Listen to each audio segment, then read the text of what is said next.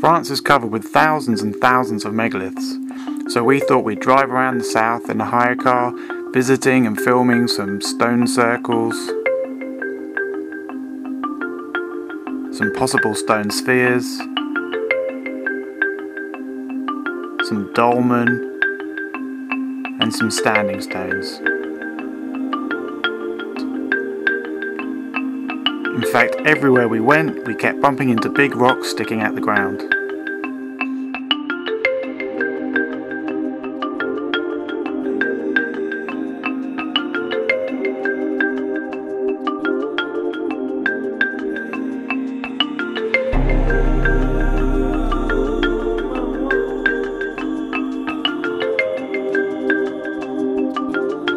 This is another type of structure that's found all over France. A menhir, or a single standing stone. Now, like dolmen, they're not only found in France, they're also found all over the world. They're in the UK, Czech Republic, Armenia, Iran, India, Argentina, Colombia. They've been found in South Africa. You've also got obelisks, which are single standing stones in places such as Lebanon or Egypt. Now, like dolmen, they also come in a variety of sizes and shapes, and different types of rock are used for these different stones. They're sometimes standing on their own in the middle of nowhere, or they come in clusters. Like this one here has some friends. There's one over the back here, and there's about another 7 or 8 of them that are hidden in this vegetation. That I'll tell you, I'm a bit buggered if I'm going to try and find them. No, it looks a bit tough, doesn't it? Yeah. It's a beautiful stone. It's been polished.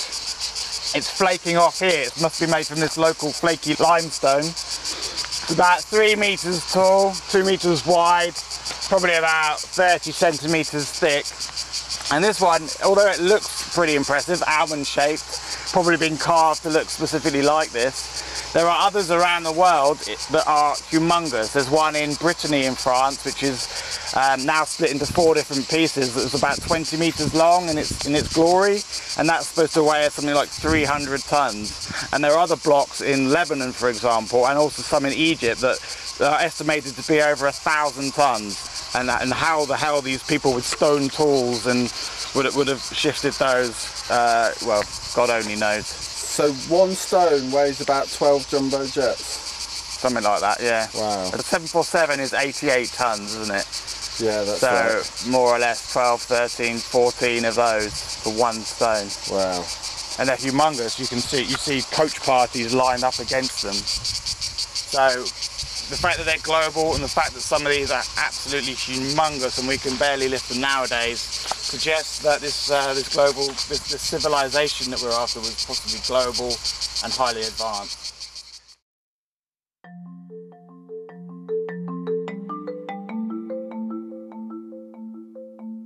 This one at Juil. What? How much taller than me is it? It looks at least 2.5 times your height, Nick. Right, about 5 meters. And you've got to consider how much is under the ground. There's probably got to be 3 or 4 meters foundation under there, right? For it to be here after 5,000 years or X number of years. So it's pretty damn good effort to get it up here if they transported it. Yeah. Reminds me of a little bit like the ones on the Orkney Islands. Sedimentary rock, really thin, rectangular. But the ones with stones of Stelness.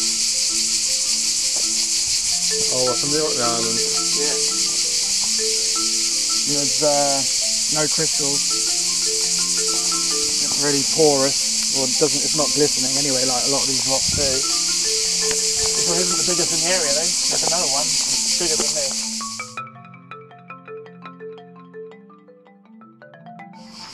This is the central stone, just over 2 meters tall. I'm 1.8 meters, so as you can see, it's about 50 meters, 40 meters to either side of the circle, and there's probably about 50 or 60 stones surrounding us.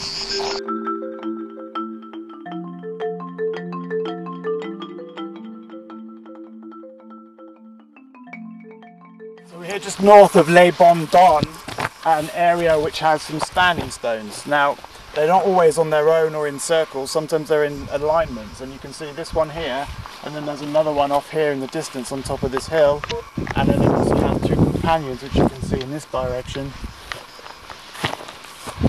This is part of what is the second biggest alignment in France, the first being Carnac, where there's about 3,000 or 4,000 stones in the 4-kilometre area, but they're all in complete alignments within a field, and it's really obvious. Here they're much more sparse, they're much more spread out, and we've probably got about 150 stones within a 4-kilometre square area. We've been cycling around, we've been driving around, we've been walking around, and we've probably come across about 50 of them. Now, this first alignment is on one particular hill which is flowing down this way. There's a second hill over here in this direction where there's a few stones, not so many, and then the third hill over there where we found the largest of the stones.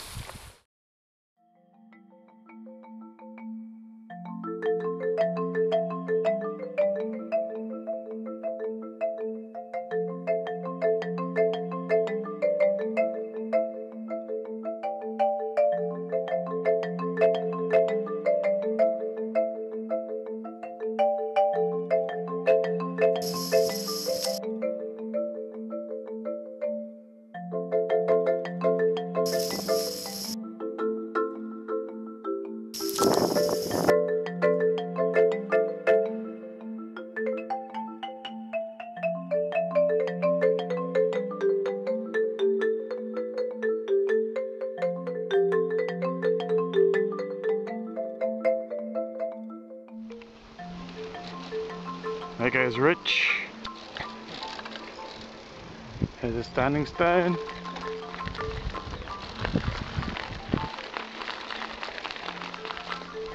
More standing stones. And then another standing stone. Top of that hill.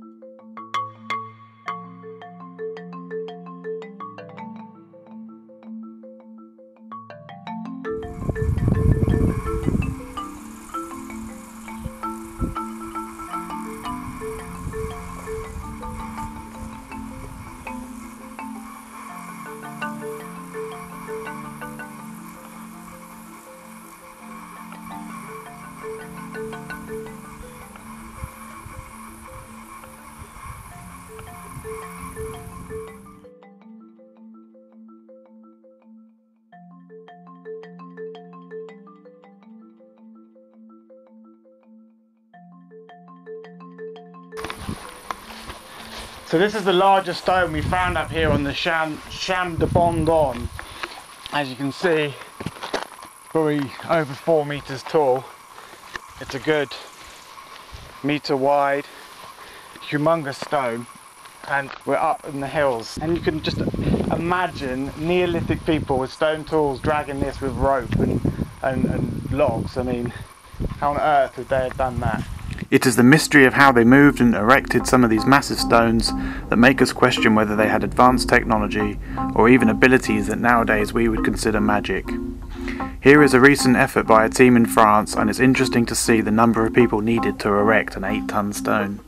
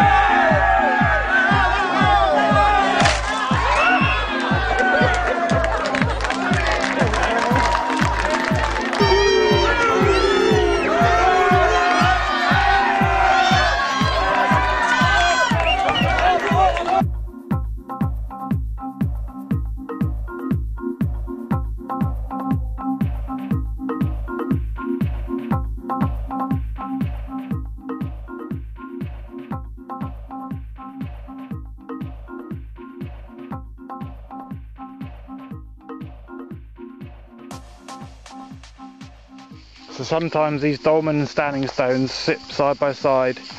This standing stone here, which you can see, is about 100 meters from the last dolmen we saw.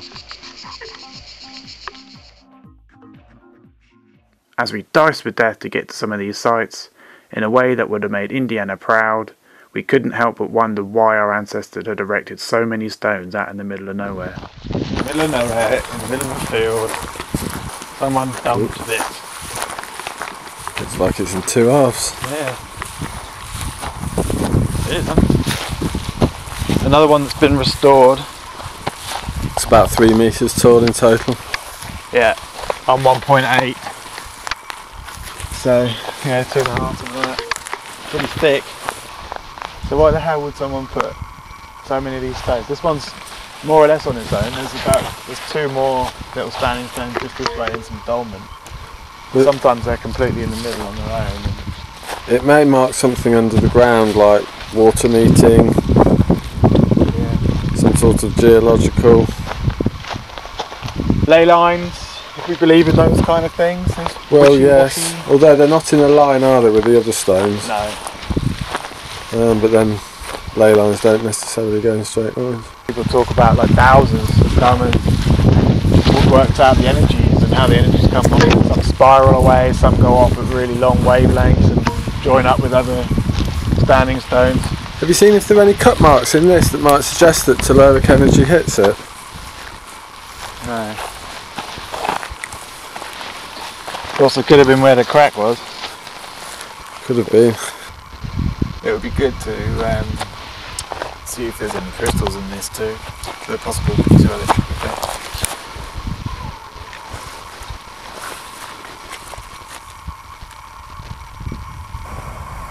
So here's another stone out in the middle of nowhere. This one's called the Menhir de Belanak, not far from Greece. What can we say about this one then? It's probably what, 3 meters tall? Probably 2 meters at least underneath the ground. So what do we think these were used for then? I don't know really. I mean, the official reasons are... I don't know whether there are any official reasons. No. I think they kind of ignored them.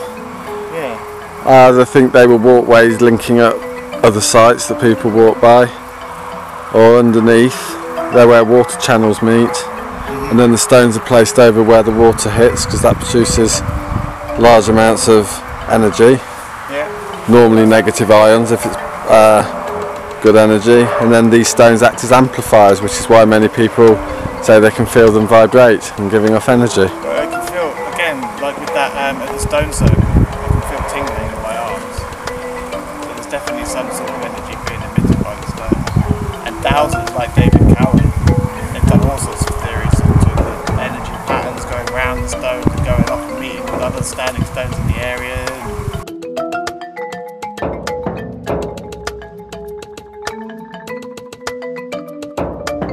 Most exciting structures in the world, but when you imagine that they're all around the world, it could be evidence of global civilization. So menhirs or standing stones are not easy to create without the use of some kind of machine, so you would think that there must have been a good reason for them to do so. They are found all around the world and contribute to the growing amount of evidence that suggests that there was an ancient civilization that was global and highly advanced. If you know of any countries not listed here that also have standing stones, then please let us know. And if you live close to one of them, then become a modern explorer by making a video or sending us some photos. In fact, we would appreciate you doing this for any sites near you.